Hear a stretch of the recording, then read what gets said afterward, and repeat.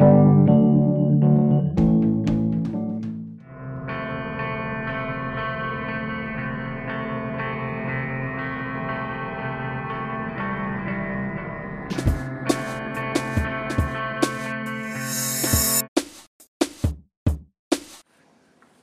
matter what digital medium or film, whatever you're working on, you still have to go through that same process. And that's what some people don't understand. Some people think just because you can execute quickly, that therefore you can make the presentation more quickly, you can cut it faster. And it's really not true, because you really, as you know, you really need to think about what it is you're doing and how you're going to make those edits come together and what it is you're going to present and what's the all the different characteristics of what you're doing still take the same thought time. You can't shortcut that. And when you do, it shows. My personal feeling is that performance is king, or queen, as the case may be, but that's always the guiding principle. You can put up with people, the audience will give you a lot of benefit. They'll let you slide on a lot of stuff if they're involved in the performance. Something that's fluid and going nicely, but somebody says something that just sticks in their craw, doesn't really ring true, they're gonna take you to task for that a lot more than they'll take you to task for a jump cut. If he had the cigar in his mouth or he didn't, or the hand was here or there. So I would say you must always use the performance as your guide and let the audience be drawn in by that. And if you're successful at that, I don't think you have to worry about the other stuff too much. I always make sure I have a couch far away as I can, with a place for them to put their feet up. It's a little pet peeve of mine. I never tell directors. I don't like it when somebody puts their feet up on the Avid next to my keyboard. That really bothers me. So I've learned now to put a monitor where they can view the whole cut, a big TV over here, a little stool for their feet, comfy chair, and I'm over here. I don't know how you guys feel about it. Being on the set to me is really boring.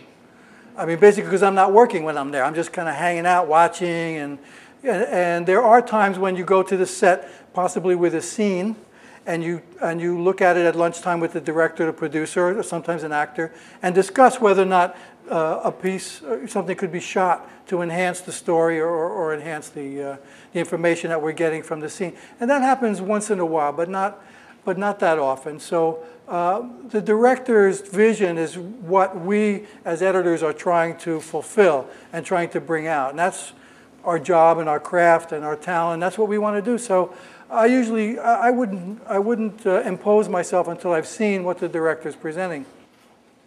This is probably the most intense collaboration that I've had on a movie with my assistant and with the director.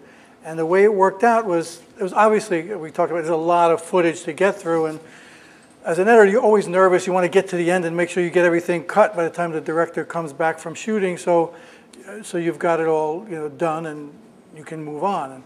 And when you get overwhelmed with so much footage, you say, oh, I'm never going to get through this. So as often happens, I got my assistant, Trissy Bowers at the time, and I gave her a lot of stuff to cut. And she eventually became my co-editor on this. And we got to this end. We said, we have all this material. Charles is coming back. What are you going to do? I said, OK, look, I'll be the A&T guys. You take the Morris Brown. And we'll battle it out in the Battle of the Bands and see who wins. So that's what we did. The more you edited this stuff, the more you could edit it.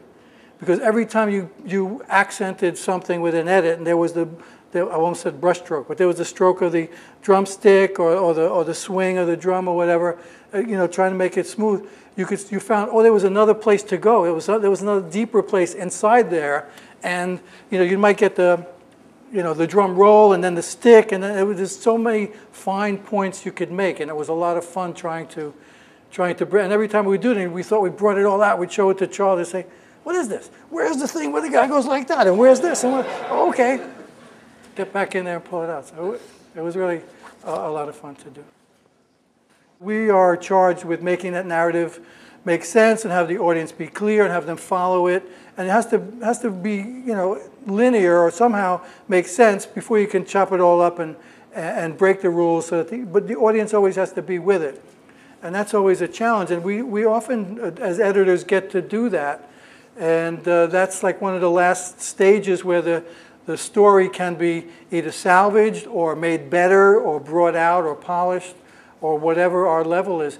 So I recently worked on a film at Postworks called Day Zero, which was shown at Tribeca, and that was a film about some young men who were, imagine that the draft is reinstated, and in 30 days, they get their notice, in 30 days they have to go for the draft, and how do they deal with that 30 days leading up to it?